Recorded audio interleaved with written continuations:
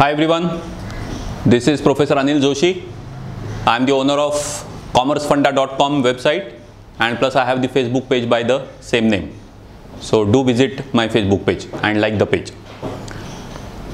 The topic which I am going to explain now is the calculation of profit on reissue of forfeited shares which is there in your company accounts.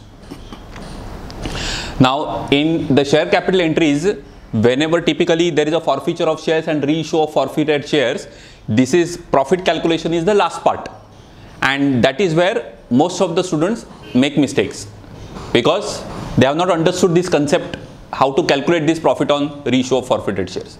Don't remember that mechanically. Understand the logic behind the calculation, then it becomes very simple.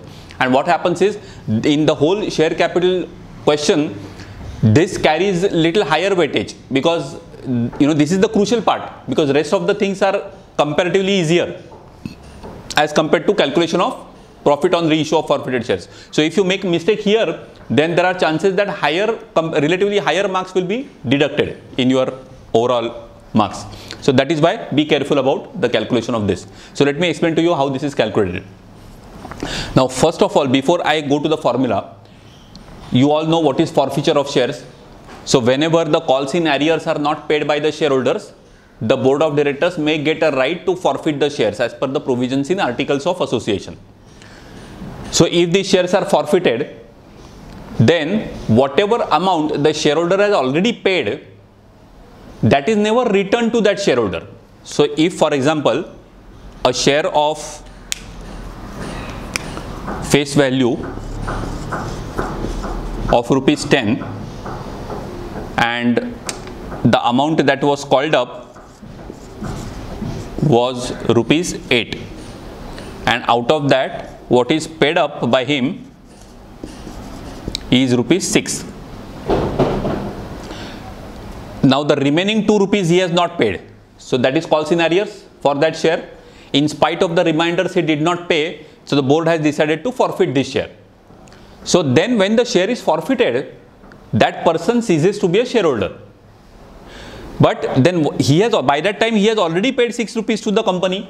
So these 6 rupees are never returned back to that shareholder. So this amount will be retained by the organization, by the company.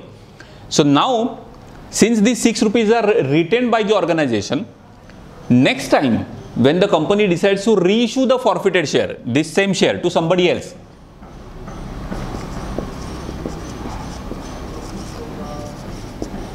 okay, and let us say company decides to reissue this share at say rupees 7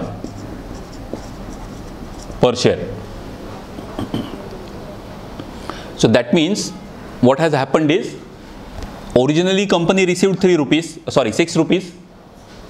Now the company is going to receive 7 rupees from the new person. So overall on this share, how much amount company is going to receive? 6 plus 7, 13 rupees. But the face value was how much? 10 rupees. So against a share of face value of 10 rupees, company is going to receive 13 rupees.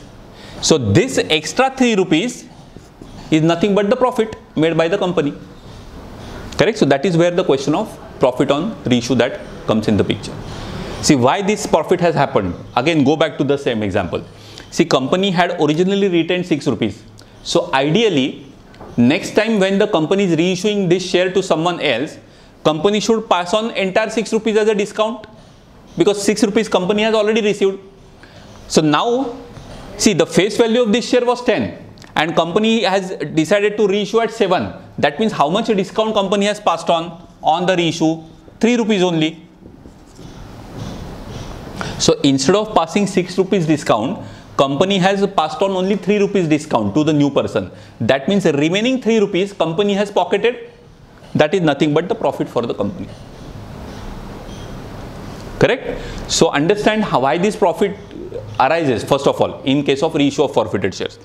Now the next question will be how to calculate this profit on reissue of forfeited shares. Because remember, in this kind of a question, not necessary that all the forfeited shares will be reissued by the company. So that is why don't take this profit as the balancing figure in share forfeiture account. It will be a balancing figure provided all the forfeited shares are reissued. But if all the forfeited shares are not reissued, then you can't take the balancing figure. That will be wrong for the purpose of calculating the profit on reissue of forfeited shares. So that is why you need to remember the formula for the calculation of profit, and the formula is very simple.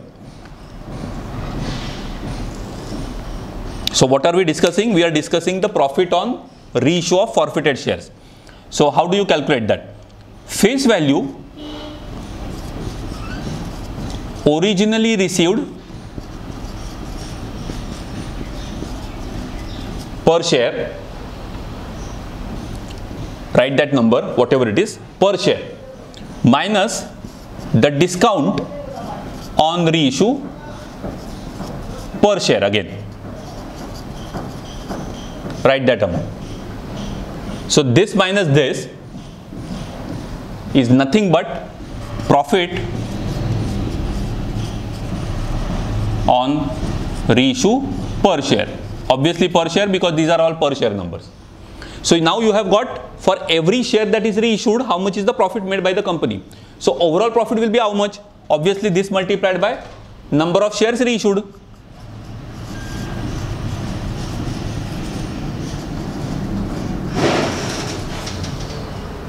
Simple.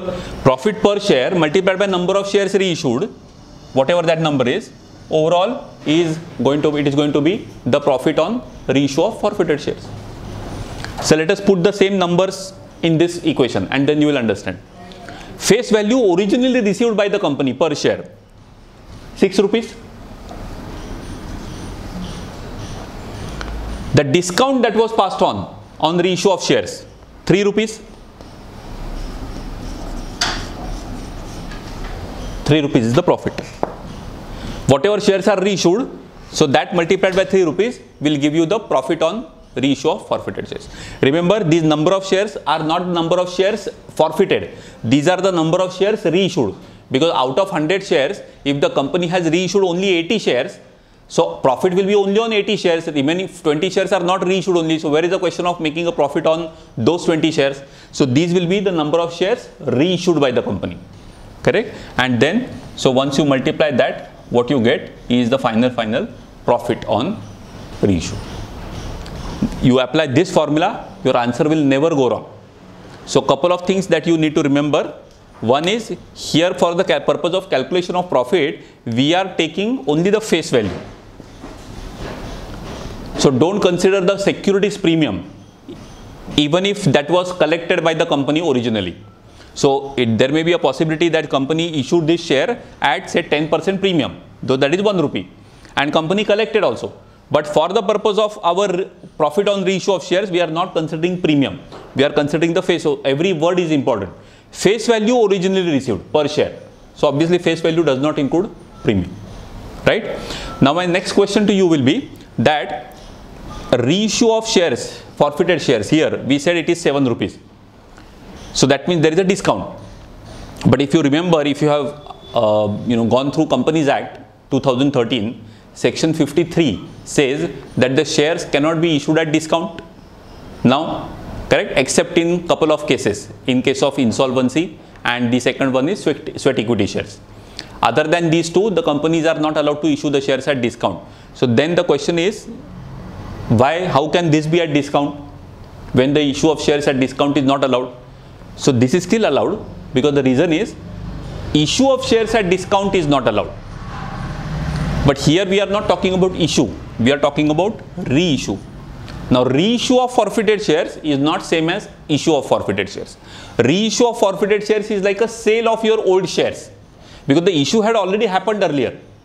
You are not going to issue the same share again and again. So this is a kind of resale of original share. So that is why this is not coming under your section 53. So even if the forfeited shares are reissued at 7 rupees, and when the face value is 10 rupees, this still does not violate section 53. This is still perfectly fine. What you need to remember is, you cannot reissue the shares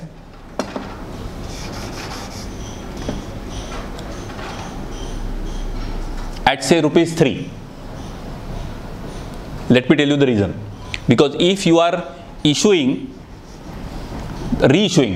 the share at 3 rupees, that means you are passing on 7 rupees discount.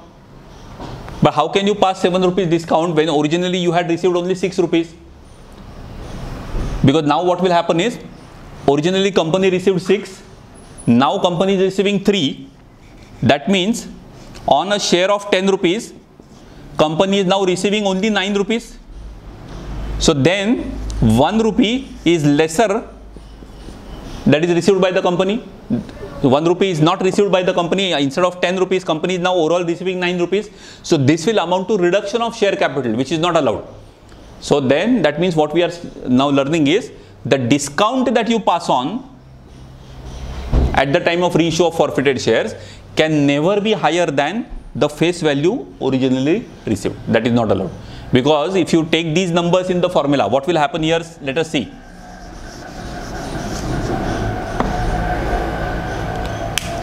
Face value originally received per share 6 rupees. Discount on reissue 7 rupees because you reissued at 3. So 6 minus 7 will become minus 1, which is a loss. Obviously multiplied by number of shares reissued will give you overall loss on reissue, which is not allowed. You cannot have a loss on reissue of forfeited shares because then that is reduction in share capital, which is not allowed. Then you have to follow the reduction of share capital provisions and all that, right? So in case of reissue of forfeited shares, you cannot have a discount which is higher than the face value originally received, right? So these are the other things that you need to remember. But however, for the purpose of our main topic, which is calculation of profit on reissue of forfeited shares, you have to stick to this formula and your answer will never go wrong. All right. So hope you have understood how to calculate profit on reissue of forfeited shares. Please do remember this and don't ignore this part because this is the most important part in the overall journal entries of your share capital. Thank you.